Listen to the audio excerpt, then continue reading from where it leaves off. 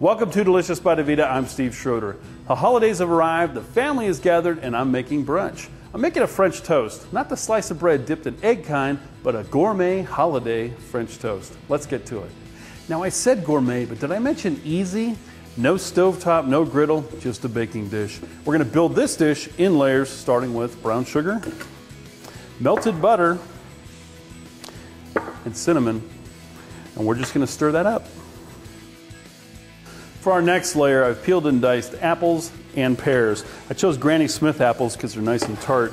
We're also going to add dried cranberries, and we're going to mix this up. And now for the next layer, our bread. I've sliced open some French bread. You can use Italian, sourdough, or ciabatta, your choice. We're just going to lay in here, move on to our egg mixture. We start with 6 eggs. To that I'm adding rice milk. You can use whole milk, almond milk, whatever you like. Next I'm adding vanilla, cinnamon, and we're going to whisk that up. We're going to take our mixture, pour it over our bread. We're going to pop this in the oven for 45 minutes.